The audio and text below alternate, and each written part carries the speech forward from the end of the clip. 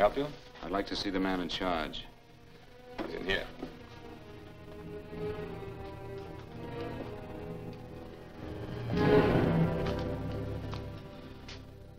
I want to report a murder. Sit down.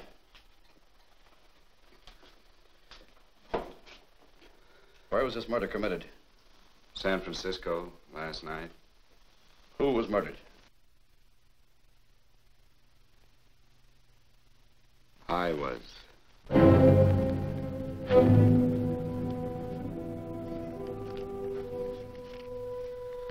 Well, do you want to hear me out or don't you, Captain? I don't have very much time. Your name Bigelow? Frank Bigelow? That's right. Answer the San Francisco APB. Send it direct to Inspector Bannon at Homicide. Tell him we found Frank Bigelow. Go ahead, Mr. Bigelow. Well, this involves some other people, Captain. A number of other people. You tell it any way you like.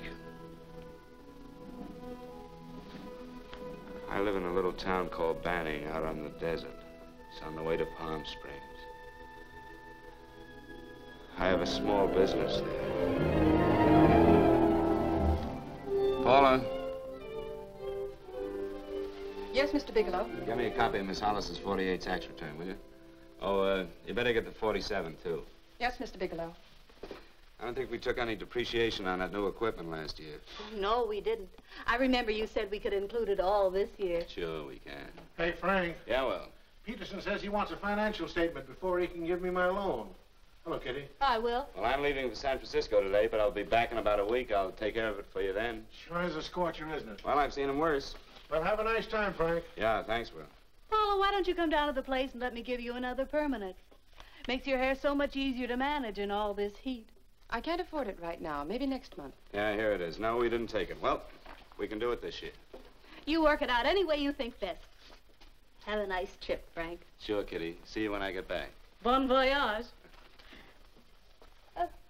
Why don't you come down anyway, Paula? We'll work out a deal on that permanent. Thanks. Maybe I will. Hello? Oh, hello, Mr. Hawkins. Just a moment. Do you want him to send your ticket over? No, I'll pick it up myself. No, never mind. Mr. Bigelow will pick it up at the station. Bye.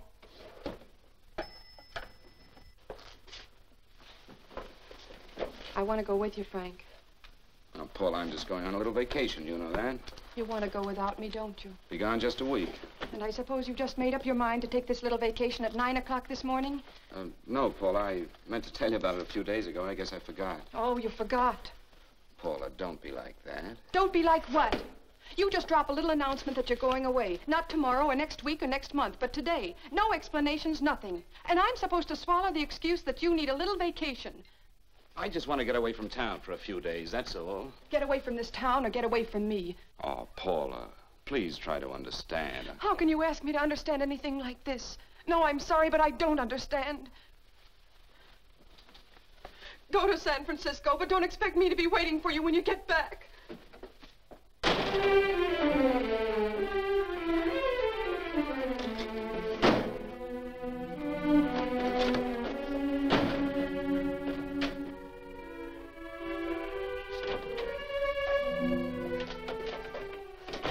Paula, please, Paul. Come on, turn around, look.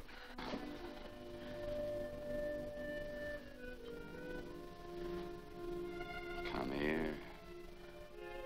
Why do you do this to me, Frank? Why can't you be honest with me? As honest as I am with you? Do you have to go? I have to go, Paul. I know what I'm doing. All right, go. Go anywhere you like. You can go to blazes for all I care. Paula. Paula. Yes, I know I'm being foolish. Come here.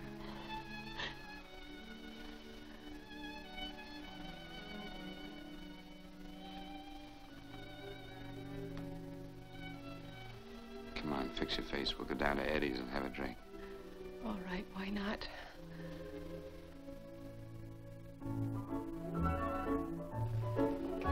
Hi, Paula. Hi, Eddie. Give us a couple of cold beers, will you? Coming up. Hi. Come on.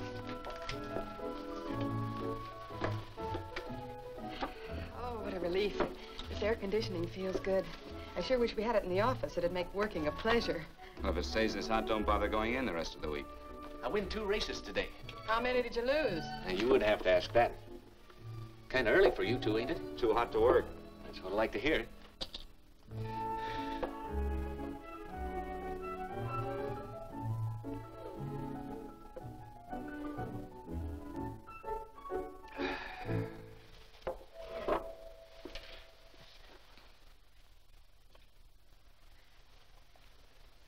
Frank, you'll take me with you, won't you?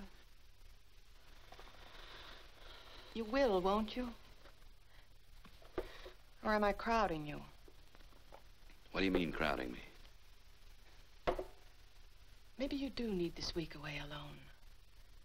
Maybe we both do. I know what's going on inside of you, Frank. You're just like any other man, only a little more so. You have a feeling of being trapped, hemmed in, and you don't know whether or not you like it. Look, Paula, I'm going to be honest with you. I care too much for you not to be honest with you. I'm as much concerned for your happiness as I am for my own. I know you've had one bad experience, Frank. I know all about it. But you don't know what it can do to 2 people, Paula. And the woman always gets hurt more than the man. I don't want you to get hurt, darling. More than anything in the world, I don't want you to get hurt.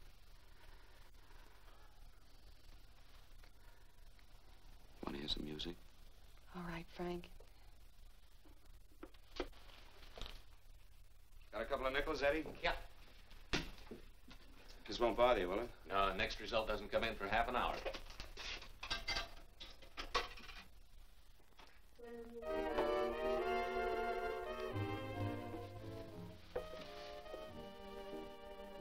I thought that by now we'd be married.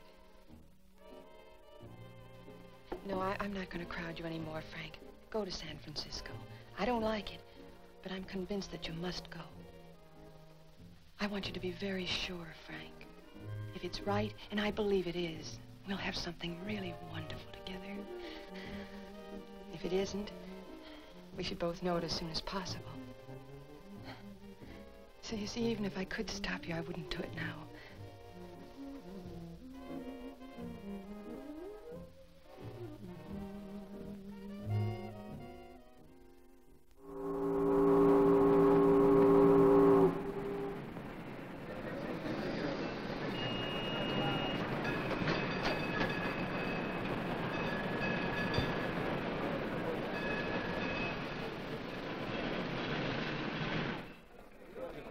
Yes, sir.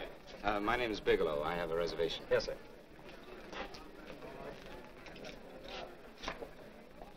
Here we are, sir. My name is Bigelow. I have a reservation. I have it, sir. It's a very nice room on the 6th floor, facing the bay. Boy, this might help you enjoy your stay, Mr. Bigelow. It's a little booklet on how to have fun in San Francisco. Oh, thank you. Very welcome, sir. Thank you. Say, is it always like this around here? No, this is market week, and it's the last day, too. Boy, always around until you need him. Oh, 517? Thank you. Here's a message for you, Mr. Bigelow. Long-distance call came in about an hour ago from Banning, from a Paula Gibson. Oh, thank you. Very welcome. Show Mr. Bigelow to 618. Right this way, Spike.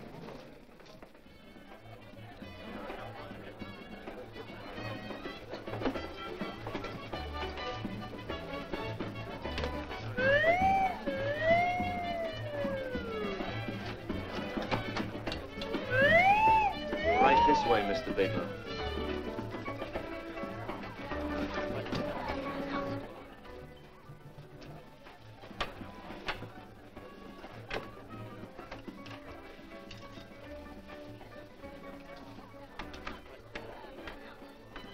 Is there anything else, Mr. Bigelow? Oh, yes, you can get me a dry Manhattan and a package of razor blades. Yes, sir. Thank you. Oh, and you can leave that door open. Hello, operator. I want to speak to Miss Paula Gibson in Banning, California. Yeah, that's right. No, I'll wait. Hello? Hello, Paula. Oh, hello, Frank. How was the trip? Fine, just fine. Having a miserable time, I hope. Well, I don't know. I just got in. What was that? Market week. The place is crawling with traveling salesmen. You know, Charlie Anderson found out that you went away, and he asked me to go out with him. Oh, really? How did he make out? I'm considering it. Is that what you called to tell me? I'll have you know that this call is strictly business, Mr. Bigelow. Did a Mr. Phillips phone you? A Eugene Phillips of Los Angeles. No. He will. He phoned the office 3 times today. Said that he wanted to get in touch with you immediately. He said it's most urgent and imperative that he reach you at once. What did he want? I don't know. But he sounded deep, dark, and mysterious, and quite agitated about something. Phillips. Have we ever done any business with him? Not unless you've been keeping it a secret from me. I looked through all the accounts. Why did you tell him you could reach me here? You know I'm supposed to be on vacation. So you told me. And so I told him, dear heart. But the gentleman didn't seem to respect your temperamental moods the way I do. He was very insistent that he speak to you before it's too late, as he put it. Well, tell him you tried to get in touch with me and I've changed my plans and you can't reach me. He won't talk to me. I told him that I was your confidential secretary, but I guess I didn't sound confidential enough. So I told him that he could reach you there this evening. Well, call him back. If it's as important as he says it is, he'll talk to you. Otherwise, he'll just have to wait until I get home. My, aren't we adamant this evening? All right, shall do. And Frank. Yeah? I don't quite know how to say this. Say what? Well, what I want to say is that there's nothing you can do that you ever have to feel guilty about. Oh. Sure. Thanks, Paula. I'll call you tomorrow. Right.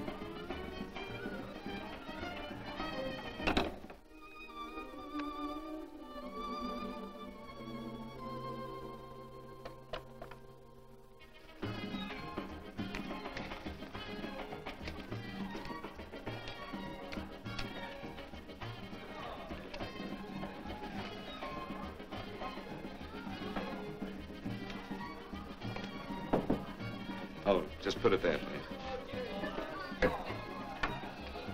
You can keep the change. Thanks very much. Say, how long has this been going on? Oh, it's been a madhouse all week, but they check out tomorrow. Oh? I thought you were with them. No, I'm just here on a vacation. Why does everybody come to San Francisco and tear loose? Excuse me.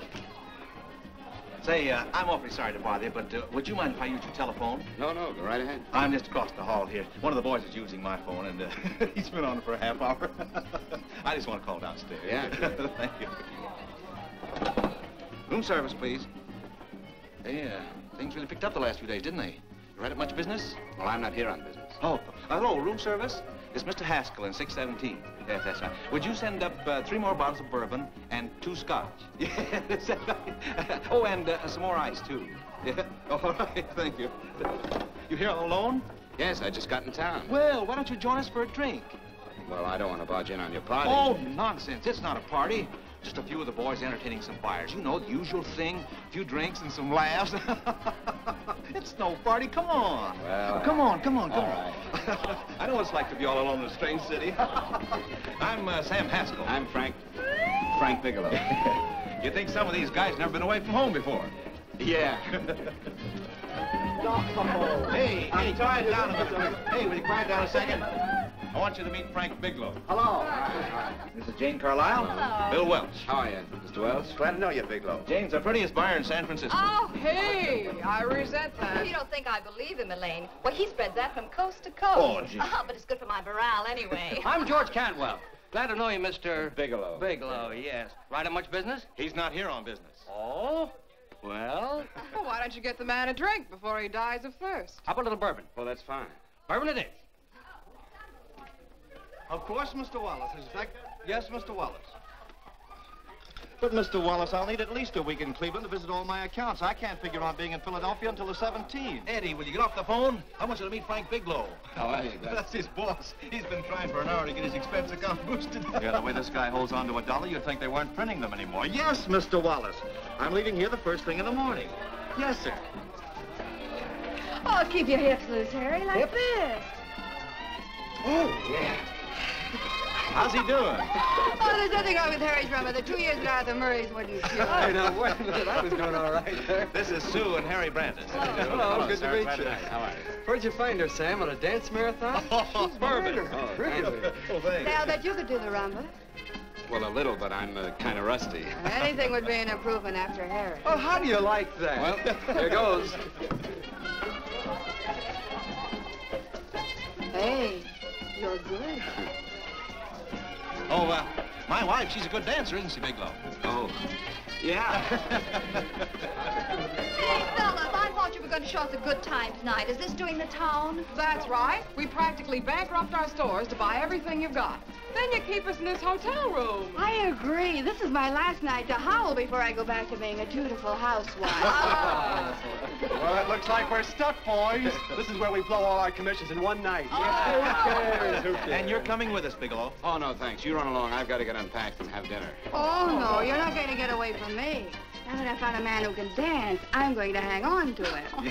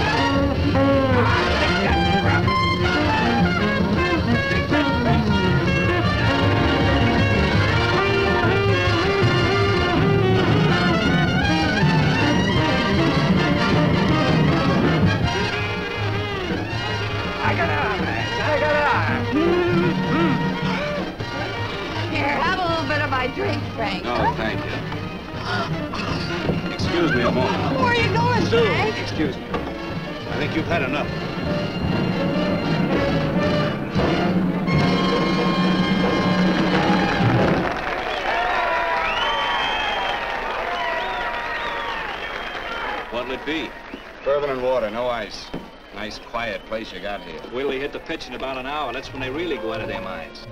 Who's the blonde? Oh, she's one of the chicks that hangs around here. She's jive crazy. Come again? Oh, you ain't hip, pal. Jive crazy means that she goes for this stuff. Just between you and me, I don't get it either, but I gotta listen to it. They're all connoisseurs, music lovers. Me, I like Guy Lombardo. What's the matter with him? Oh, he's flipped. The music's driving him crazy. Come down, Jack. Oh, don't buy me, man. I'm being light. Is the blonde alone? Oh, sure, society. She always comes in alone. Drives a big convertible, wears a mink coat, but knows everybody. But she always comes in alone. Thank you. I wanted to kiss you. I tried to. Give me another blast, Leo. What's your story, Jeannie? Easy.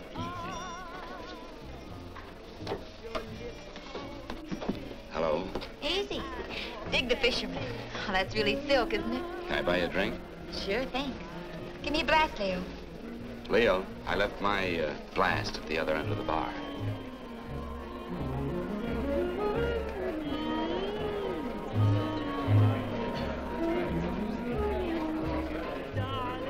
My name's Jeannie. What's yours? Frank? I've never seen you here before, Frank. Well, I've never been here.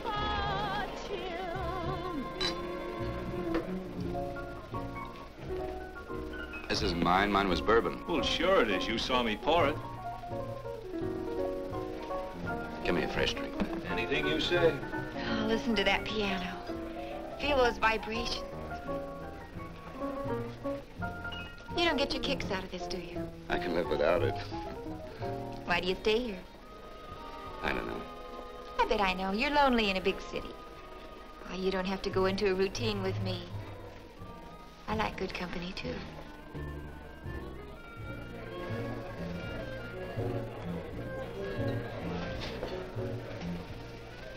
Say, there are some people there I want to avoid.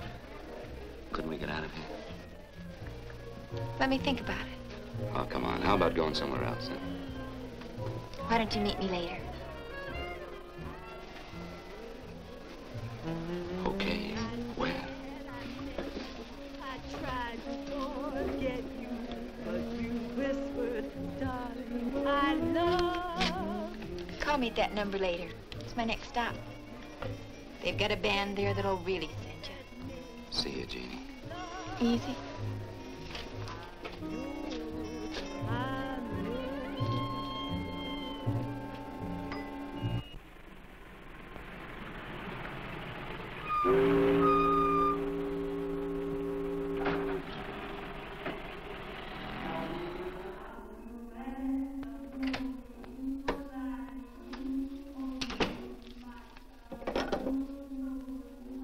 Never mind, operator.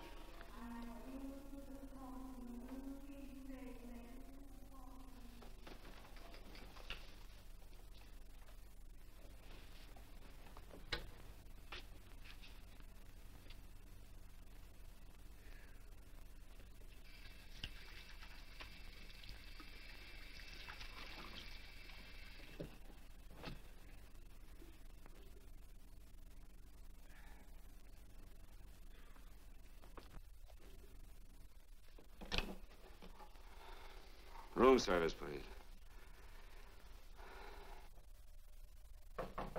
Come in.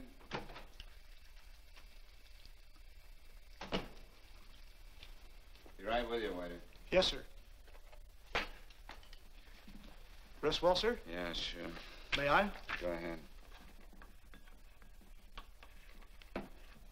It's on there for you. Thank you, sir. Would you like anything else? No, thank you. That's all.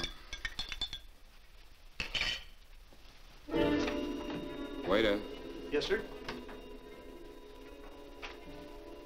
Take this away. Is there anything wrong, sir? No, just take it away. I don't even want to look at it. Are you all right, sir? Yeah, sure. All right, I just had too big a night, I guess, that's all. I need some fresh air. Of course. Thank you, sir.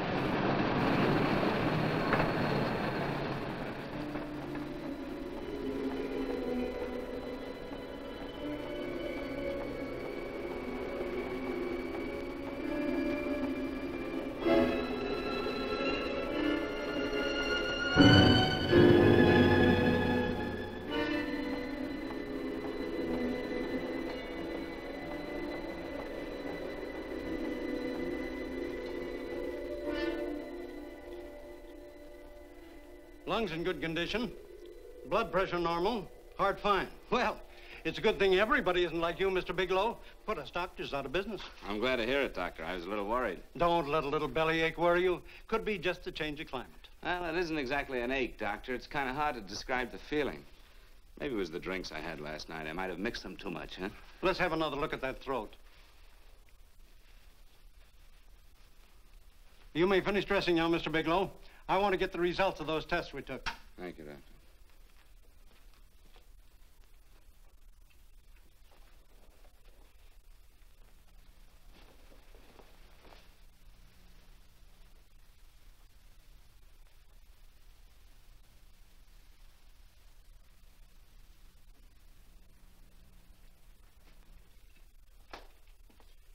Mr. Bigelow, this is Dr. Schaefer.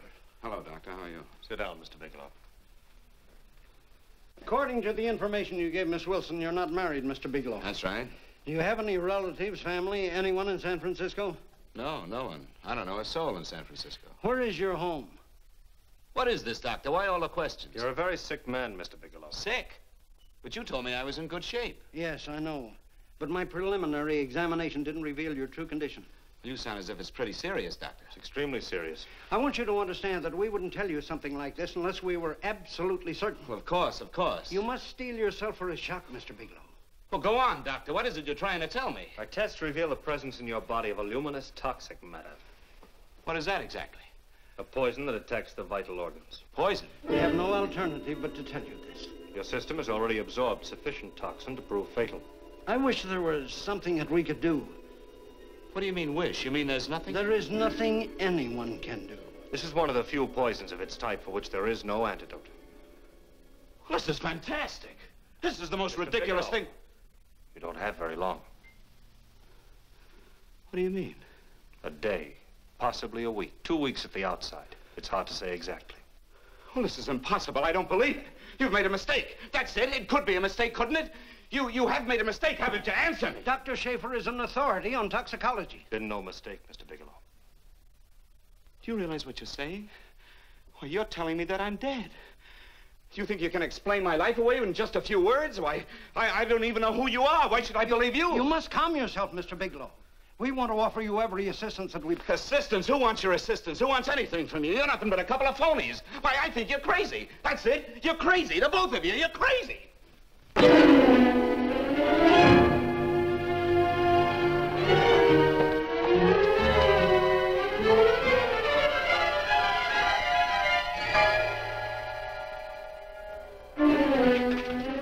Where's the doctor? You just come in. Come on, tell me where... You have to go through the thing before you come Get out in of here. here. Doctor! What's the trouble here? What's the matter with you? Doctor, I want you to examine me for luminous poison. Come right in here.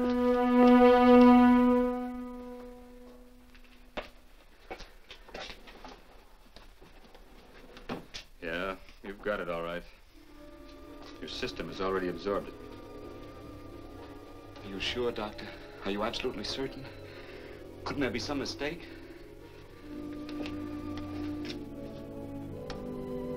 There it is. The toxin is actually luminous in the dark. Now, there's no doubt about it, Bigelow. I don't feel sick. My stomach is just a little bit upset. Maybe it's not as bad as you think, Doctor. That's characteristic. With the heavy jolts, you go suddenly in a matter of hours. But if the stuff is taken in a lesser degree, you last a while, and then...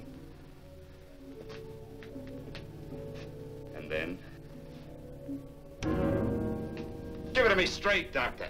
Well, a number of things are involved. The systemic condition of the individual, the amount consumed, exertion. Yes? You won't feel too badly for a while. Then it will happen suddenly. A day, 2 days, a week at the most.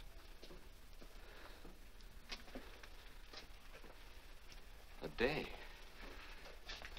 2 days. There's nothing that can be done now.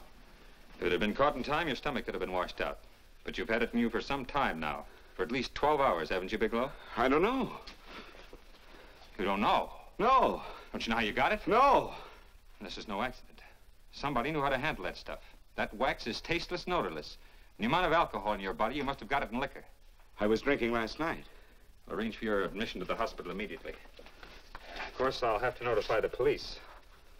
This is a case for homicide. Homicide? I don't think you fully understand, Bigelow. You've been murdered.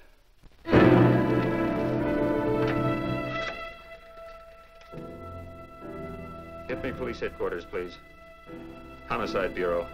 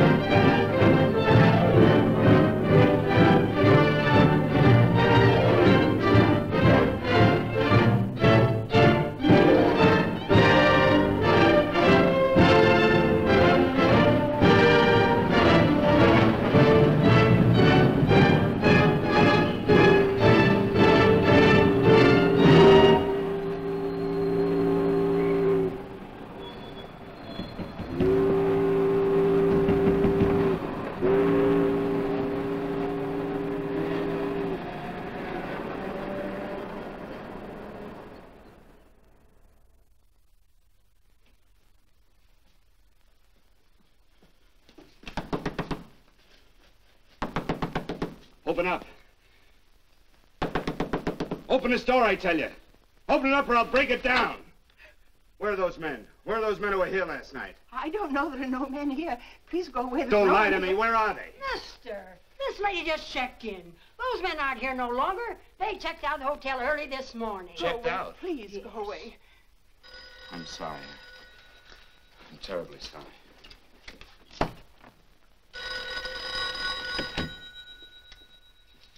Hello?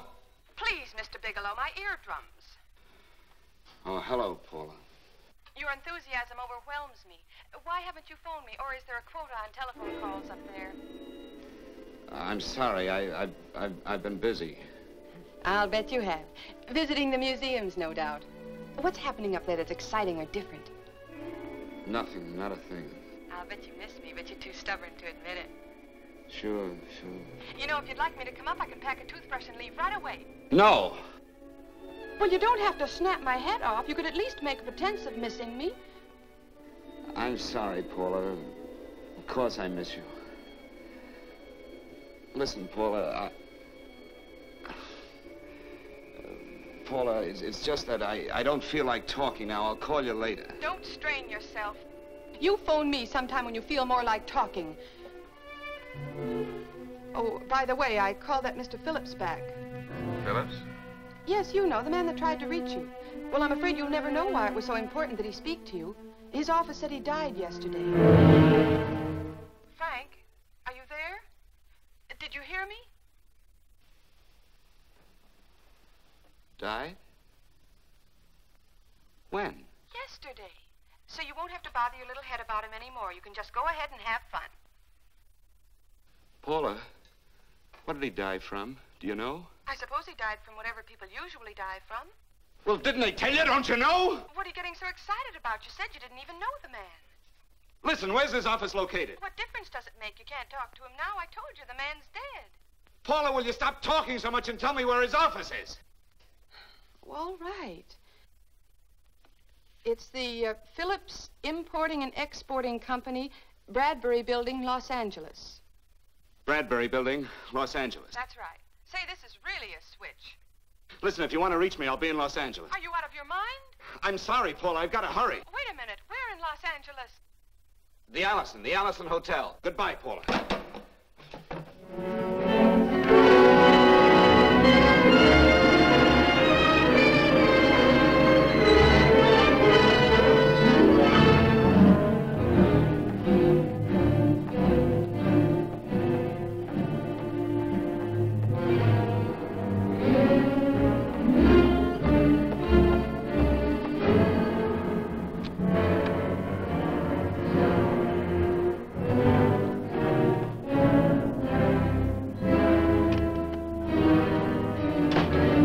To see someone in charge here. What is it in regard Well, to? it's a personal matter. It's quite urgent.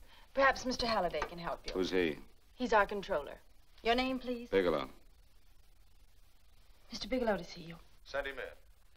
Go right in, please. That door.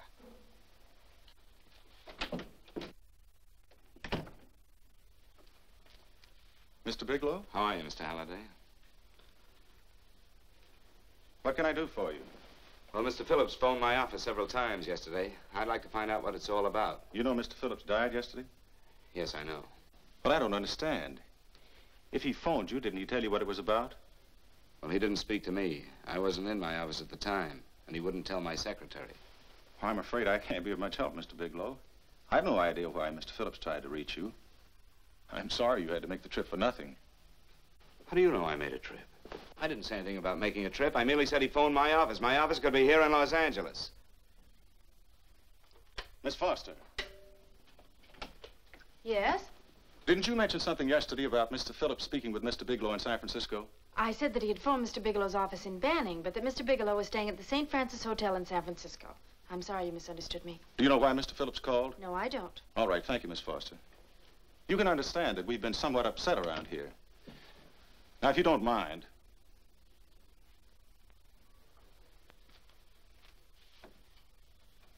Did Mr. Phillips have a wife, family, anyone that could help me? you can't intrude on people at a time like this just to satisfy some curiosity. It isn't just curiosity. Then I suggest you wait a week or so. I can't wait. Well, I'm sorry you'll have to. Well, there's always a phone book. You're a pretty aggressive fellow, Bigelow. Are you quite sure that this is as important as you make it appear to be? It's important. Mrs. Phillips lives at the Sunset Arms Apartments. Thank you. I needn't tell you she's under a strain. I suppose you're capable of using a little more tact with her than you demonstrated with me. I think I can handle it. By the way, what was the cause of Mr. Phillips' death? Suicide. He leaped from the balcony of his apartment. Thank you.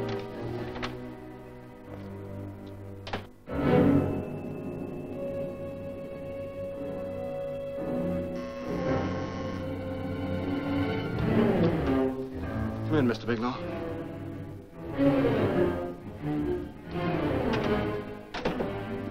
I'm Stanley Phillips, Eugene's brother. Halliday phoned that you were coming.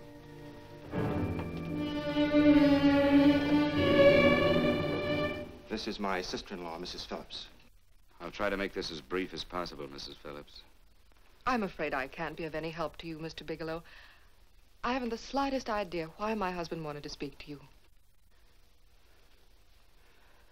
Well, I guess Halliday covered just about everything. Did your husband ever mention anything about me, Mrs. Phillips? Anything at all?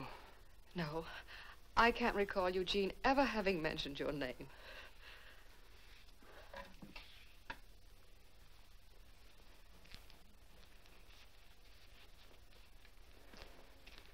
I hate to ask you this, Mrs. Phillips, but it's of vital importance to me. Do you know why your husband committed suicide?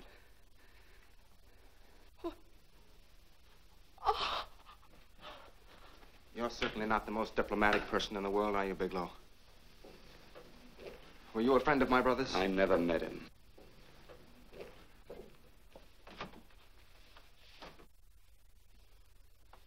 My brother was in a jam, a pretty bad jam.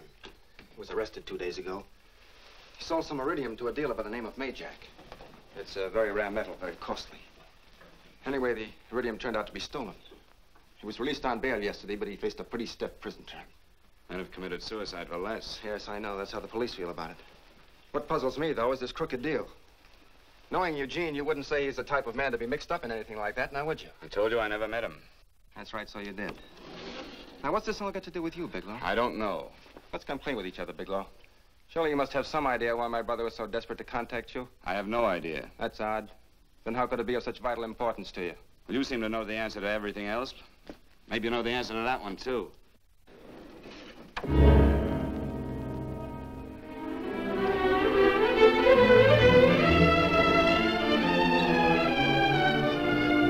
There's a message here for you to call operator 82 at Banning.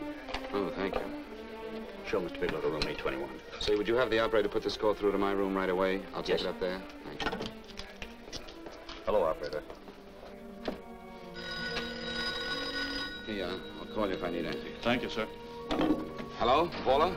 Well, Sinbad, I'd just about given you up for lost. Now, do you mind telling me just why you rushed down to Los Angeles? I can't explain it to you just now, Paula. I just can't explain it. What's going on, Frank? You don't even sound like yourself. Well, I'm just a little tired, Paula, that's all. But I miss you. Oh, Frank. I can't tell you how good it is to hear you say that. And here I was worrying that I'd lost my charm. When are you coming home, Frank? Soon, Paula. I'll be home soon. I'll go right out and get myself a permanent so I'll be pretty when you see me. Hey, guess what? I found that Phillips name in your notarial ledger. Notarial ledger? Yes, of all places. I remember now I made the entry myself. You had notarized a paper one morning before I came to work. What kind of paper was it? A bill of sale for a George Reynolds made out to Eugene Phillips of Los Angeles. So you see, I was right. We hadn't done any business with Phillips, only indirectly. What was the bill of sale for? A shipment of iridium, whatever that is. Iridium? You mentioned at the time that this fellow Reynolds had made some kind of a deal in Palm Springs, and he stopped in your office early in the morning on his way north to have it notarized. Wait a minute. Wait a minute, George Reynolds. That was about 6 months ago, wasn't it? That's right, 6 months ago. Thanks, Paul. Oh, goodbye. Goodbye. Hello, operator. Get that number back for me.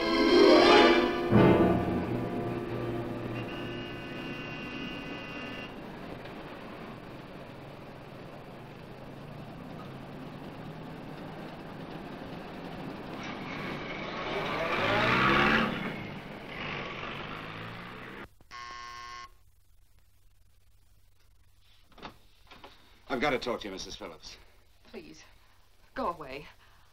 I want to be left alone. But I found out why your husband wanted to see me. It was in connection with a bill of sale. Come in.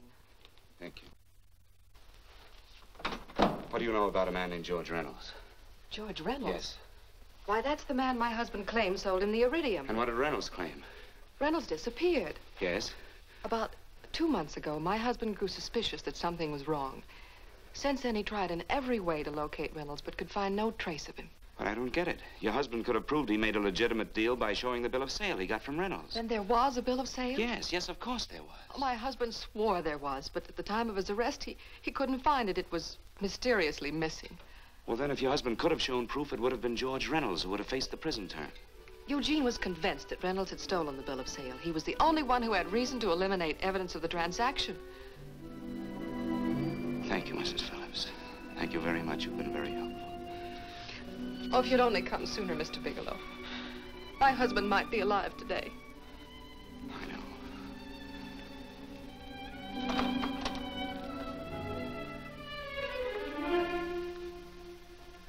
The only thing that puzzles me me, Mrs. Phillips, is that you haven't asked how I knew there was a bill of sale.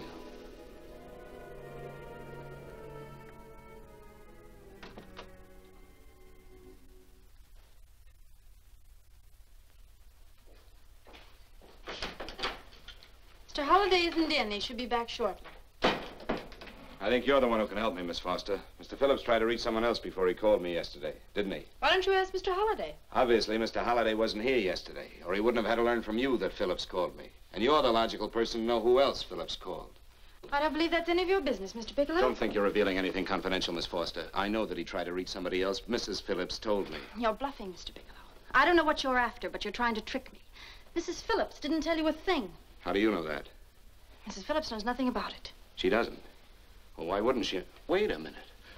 I was talking about George Reynolds. Who did you think I meant? Just who is it that Mrs. Phillips doesn't know I about? told you before, that's none of your business. All right, young lady, I'm going to give it to you straight. Phillips was murdered. Murdered? I don't believe you. He told me because he needed me to clear him. Phillips was innocent. Innocent men don't have to jump out of windows. Murdered? Just who are you trying to protect, Miss Foster? Why are you so afraid to tell the truth? I'm not protecting anybody.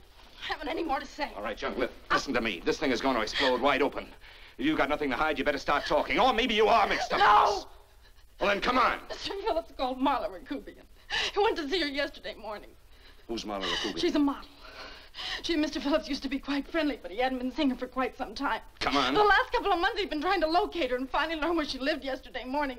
When he returned from seeing her, he was terribly upset and excited. That's when he had me put in the calls for you. When he couldn't reach you, he went home. The last time I saw him alive. Give me Marla Rakubian's address. I don't think Mr. Phillips realized I was aware of his friendship with Marla Rakubian, and out of respect for him, I never intended to tell anybody. I had no idea that she had anything to do with the trouble he was in. I admire your discretion, Miss Foster. You know, you must be pretty friendly with Stanley, Miss Foster. He knew how desperately his brother tried to reach me yesterday, and he wasn't even here at the time. And now you seem to know all about what happened in Mrs. Phillips' apartment.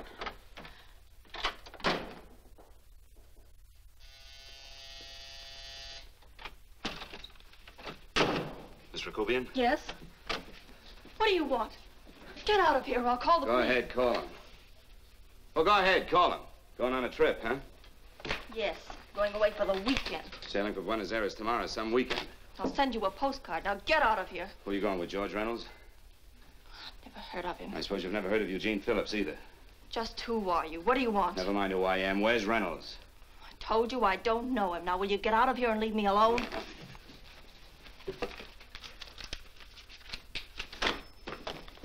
So you never heard of George Reynolds, huh?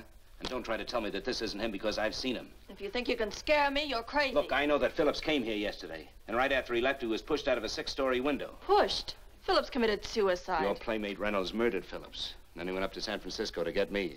Because I knew about a certain bill of sale. I don't know what you're talking about. You're in this right up to your pretty little neck. I'm not mixed up in anything. Get your hands up. Drop that picture on the couch. Turn around. Don't get any ideas because I'm not afraid to use this. Give me your wallet.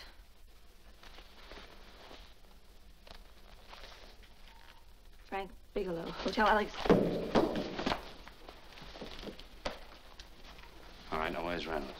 I don't know. I don't know where he is. Is that what you told Phillips yesterday? I told him exactly what I'm telling you. I haven't heard from him in months. Yeah? You're mighty careful of the picture of a man you haven't heard from in months. What does the Ray stand for? It was a pet name. Do you mind? Oh, it sounds very cozy, Miss Rakubian. You and Reynolds call each other pet names while you make a sucker out of Phillips. Phillips made the deal because he wanted it. Yeah? I'll bet you weren't above using what it takes to help make him want it. Who's paying for this trip? I am. Really? A first-class trip to Buenos Aires on a model salary. Don't make me laugh. Since you and Reynolds aren't seeing each other anymore, you don't mind if I keep this to you. If I were a man, I'd punch your dirty face in. You know, I really believe you would. Oh, I almost forgot. Your tickets. Don't be surprised if I'm there to see you off.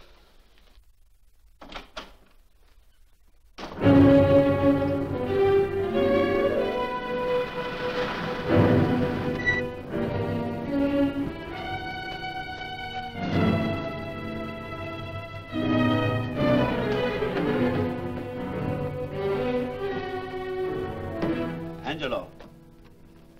Angelo!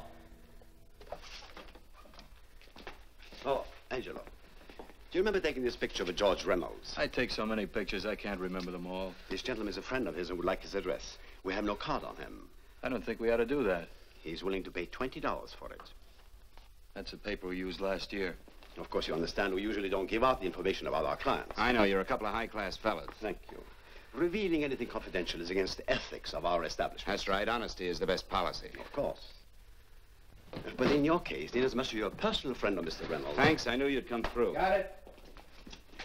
Here it is. We don't have his address. He must have called for the picture. But he couldn't have been a very good friend of yours, mister, because his name is not George Reynolds. It isn't? Well, what is it? It's a... Huh? Oh. Yeah. It's Raymond Rakubian. Rakubian? What's so unusual about that? The picture's signed Ray, isn't it? Yeah. Yeah. Thanks.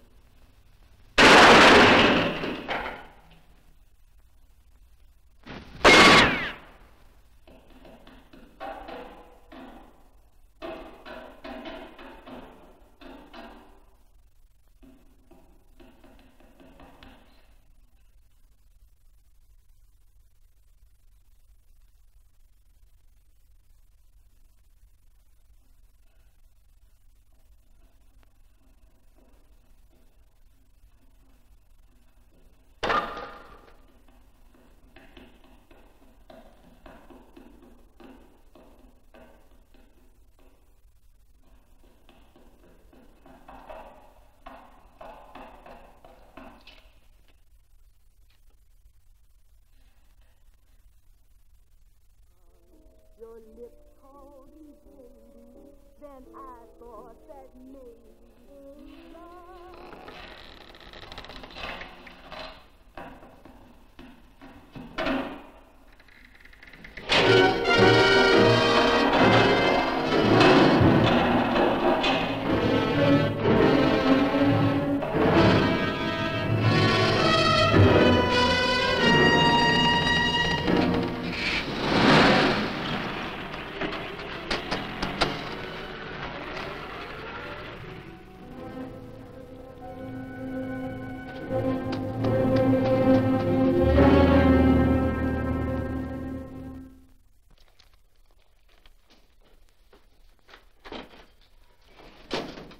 Bigelow, are you all right? Can I get you anything? No, thanks. Do you know this man? No. No, I don't think so. Are you sure you've never seen him? I'm quite sure. Does the name Raymond Rakubian mean anything to you? No, I never heard of him. Why? He also uses the name George Reynolds. This is Reynolds? That's right. Well, where can we find him? That's what I want to know. Tell me something, Halliday. You're the controller here. How come you didn't know about that bill of sale? Phillips made that deal before I came to work here. Yeah, but you still keep records, don't you?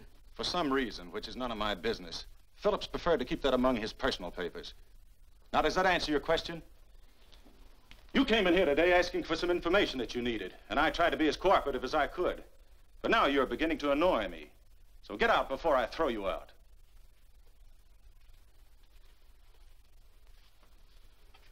You know, you really frighten me.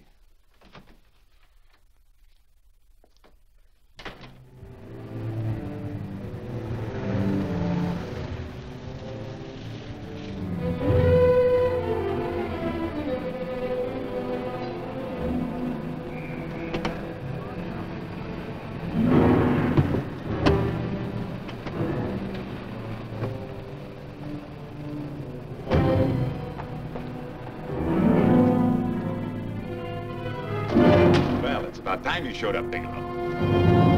Go ahead, Dave.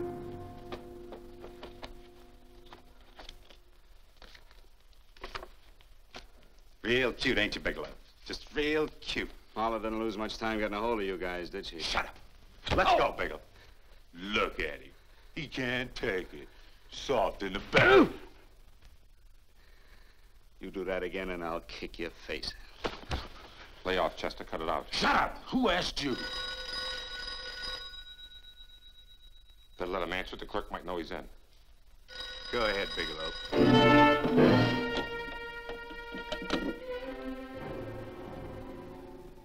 Hello? Frank. Frank, why did you hang up on me? I've been trying to get you for hours.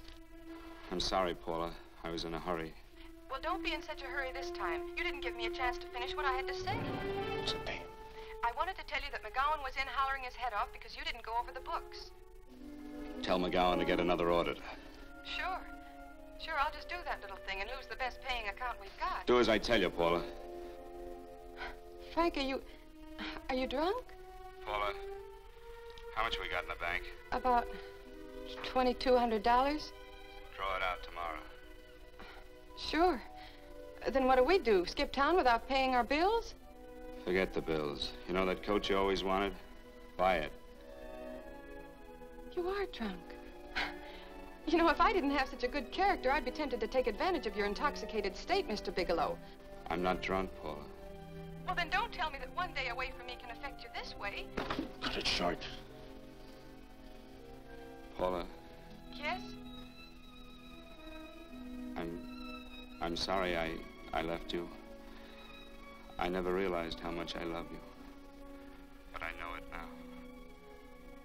Oh, Frank, darling, I love you too so very much.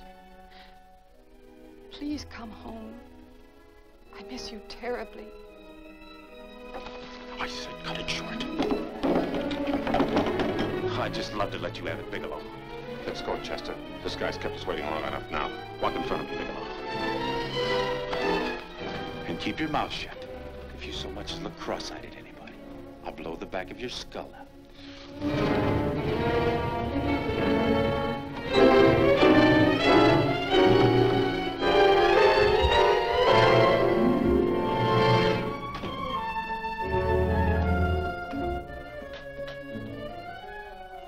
This Bigelow's real cute. He wanted to get tough with Chester. He don't know Chester. Did you get the picture? Don't I always get what Mr. Majak sends me after? Majak? That's right. I'm the dealer who bought the iridium from Phillips. I get it. You have Rakubian unload stolen stuff on Phillips with the help of Marla here, and then you buy it back from him. Oh, you certainly made a sucker out of Phillips. What is it, Mr. Bigelow? Exactly what is on your mind? I'm looking for Raymond Rakubian. Why? Well, now, Marla here has told you everything else. I'm sure she must have told you that, too. You don't expect me to believe this conversation. So, what is on your mind? I mean, underneath. You forced your way into my affairs, and now I want to know why. I just told you. I'm looking for Raymond Rakubian. Don't get cute. I'm just itching to work you over. Soft in the belly. Can't take it. See what I tell you?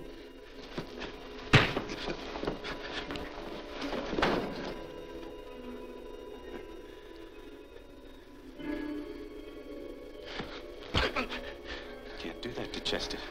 I'm gonna blow your guts out. Easy. Lay off, Chester, not now. Look at him. He's so scared of Chester, he'd talk now. He's not afraid, Chester. You can tell from a man's eyes when he is afraid. Look at his eyes.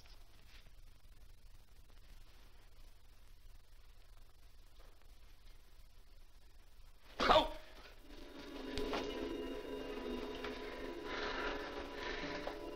I'm telling you, Majak, you better keep him away from me or he's really gonna have to use that gun. Go away, Chester, please. Do what I tell you, my boy. Please. And help Dave.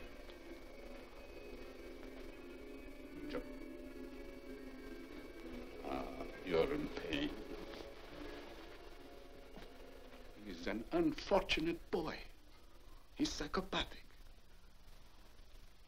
He's unhappy unless he gives pain. He likes to see blood.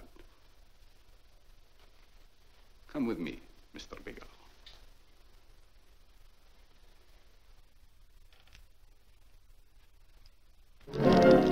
Raymond Rakobian was my nephew. He could not possibly have tried to kill you. He's been dead 5 months.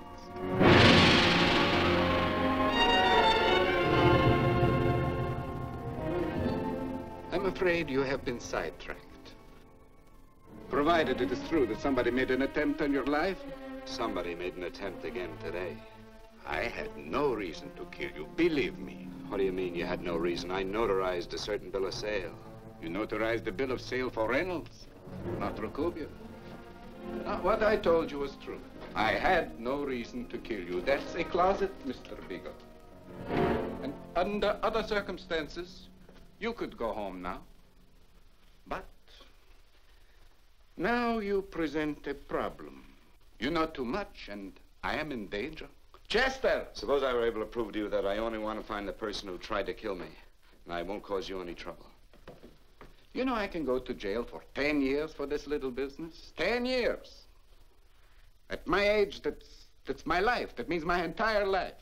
With my life, I do not take chances. I am sorry, believe me. You want Joe to go with you? No. Just Bigelow and me. And baby makes 3. With me, Jack.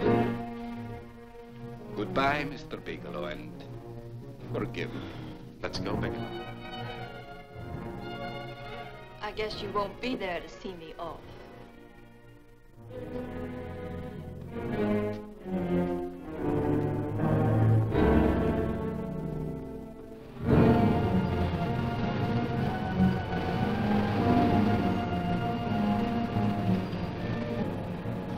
You tried to make a boob out of me in front of Major. You shouldn't have done that, Bigelow. I don't like that. I'm going to enjoy this, Bigelow. I've done jobs like this before. I knocked off guys I could like. But I don't like you, Bigelow. I never liked that puss of yours from the minute I seen it. Yeah. I'm going to enjoy this.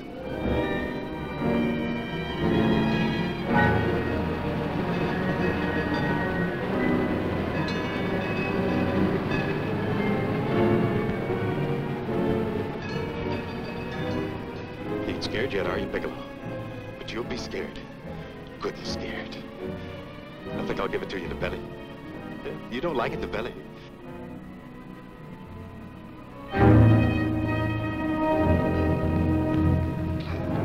Good. Try it. I'd just love you to try it, Bigelow. Why don't you try it? Go ahead.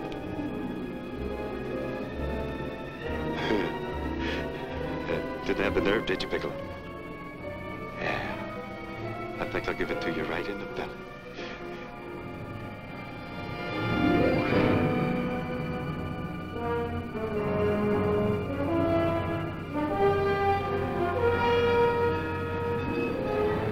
It takes longer when you get it in the belly.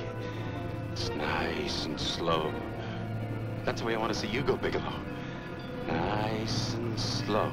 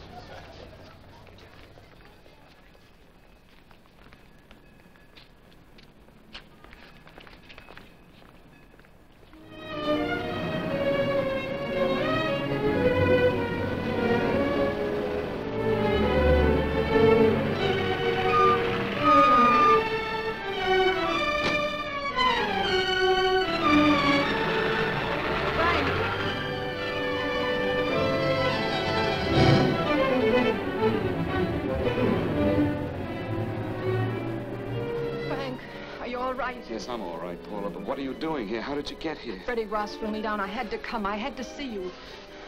You shouldn't have come, Paula. You shouldn't have. What is it, Frank? You're in some kind of trouble. I know it. Look at you. You're a sight. Your clothes look as if you've slept in them. Are you ill? You are. You're feverish. I'm all right, Paula, and I'm not in any trouble, believe me. You're lying, Frank. Right after I spoke to you, I got a phone call from the San Francisco police. They asked if I knew where you were. You didn't tell them anything, did you? Of course not. It was the homicide detective that called. What is it, Frank? If you're in any kind of trouble, you certainly can trust me. Look, I'm not in any trouble with the police, Paula, believe me. But you can't stay here. You've got to go back to Banning right away. No, I won't go, Frank. I won't. I'm staying here with you. Paula, it's better that you go back, believe me. Why? What's this all about? What have you got to do with this Phillips and Reynolds? Phillips was murdered. What could that possibly have to do with you? All you did was notarize a paper. You've notarized hundreds of papers. I know. All I did was notarize one little paper out of hundreds.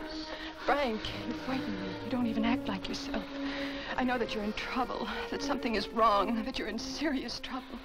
You frighten me, Frank. Oh, don't be frightened, Paula. Don't ever be frightened of anything again. Will you promise me that?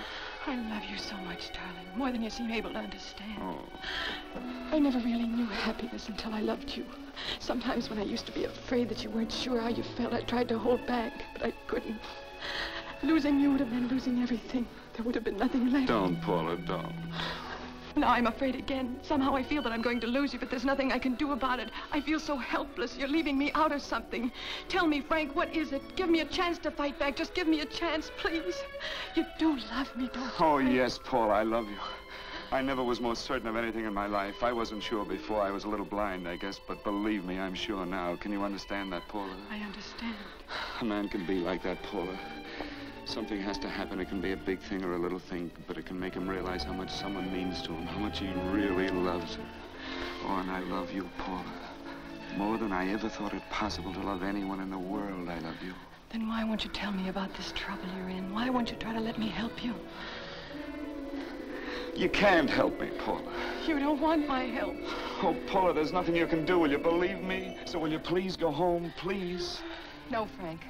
I won't go. I know you're in trouble. I can't leave you like this. All right, Paula, look, wait for me in the lobby of the hotel, and I'll be back for you soon, I promise. You promise? You're yes, sure? Paula, I promise. Is that a new outfit? Yes. Oh, it's beautiful.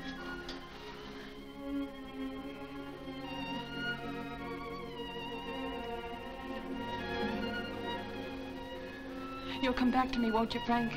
Yes, Paula, I'll come back, I promise. Please hurry, darling. Oh, I love you. I love you, Paula.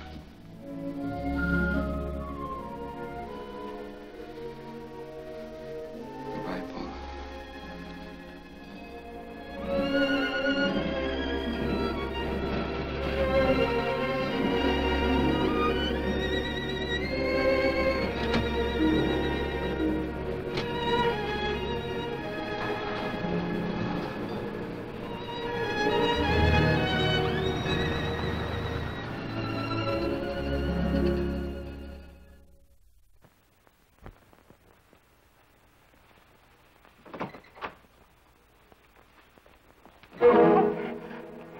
Stanley here?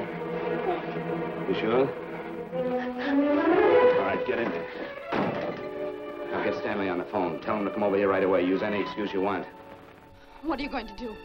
What was Stanley going to do when he used me for a clay pigeon today? I don't know what you're talking about. Don't act innocent with me. I fell for that once. I don't know what you mean. I told you everything you wanted to know this morning. Yeah, you told me just enough so I'd get sidetracked and wouldn't know that Stanley was the one I was after. Stanley? Oh, no. You and Stanley have been together on this from the start. Now, come on, get on that phone and call him. Don't let him know I'm here. Bigelow.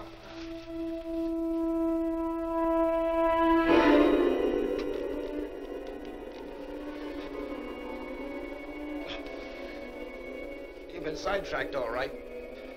But it was the poor bereaved little widow who did it. Miss Foster found this letter this afternoon. It's in my brother's desk at the office. It's postmarked 2 years ago.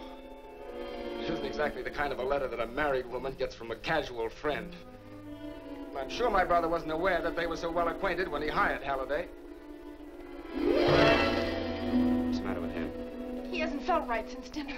Where did he have dinner? At Mrs. Phillips' apartment. Halliday was there, too, and Stanley confronted them with that letter. Did you have anything to drink? Yes, why? How long ago? Half an hour ago, just before I came here. Miss Foster, get on the phone, call the emergency hospital. Have them get an ambulance over here right away. What? Tell them to prepare a stomach wash for luminous poisoning. Luminous poisoning? Go on, do what I tell you. You may still have a chance to save his life. Go on!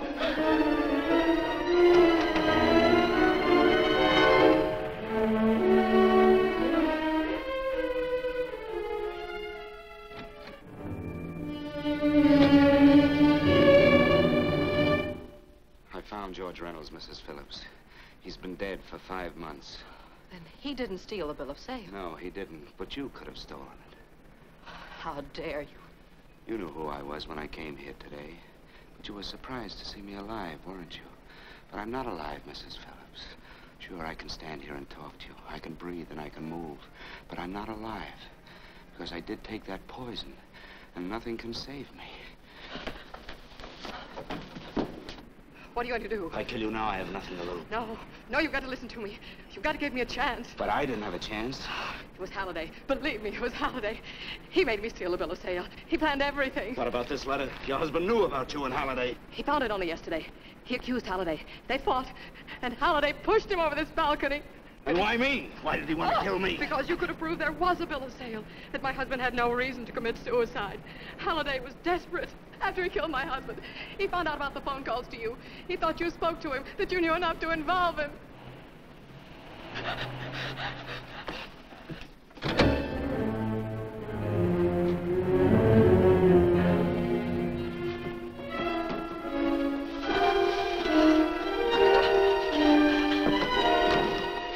Where's Halliday? Where is he? He's at the office. This time you don't want him.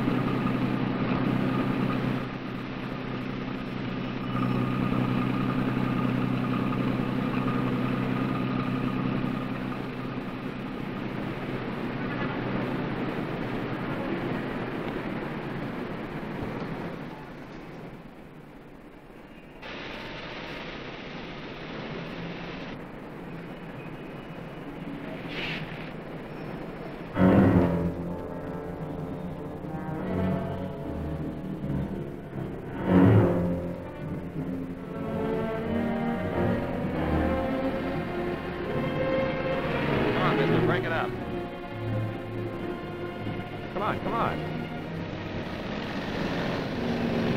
Come on, move along. Come on, let's break it up. Move along now. Let's get going. Come on.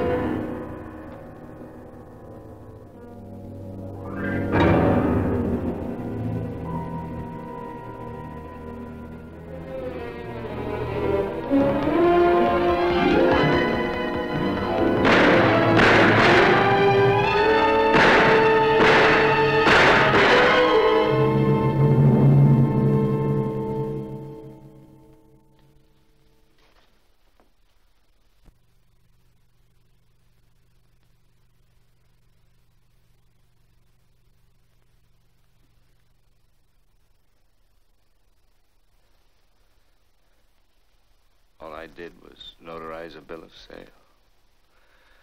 But that piece of paper could have proven that Phillips didn't commit suicide. He was murdered. And that's why Halliday poisoned me.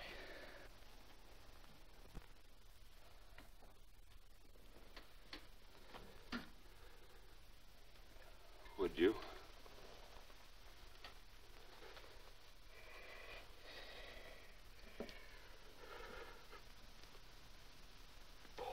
Paula.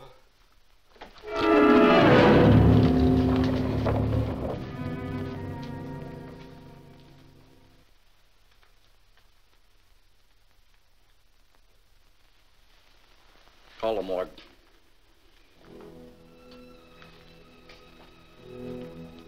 Johnson, you go to the Allison Hotel, find Paula Gibson. Don't tell her anything.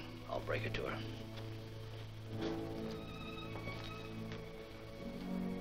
How shall I make out the report on him, Captain? Better make it dead on arrival.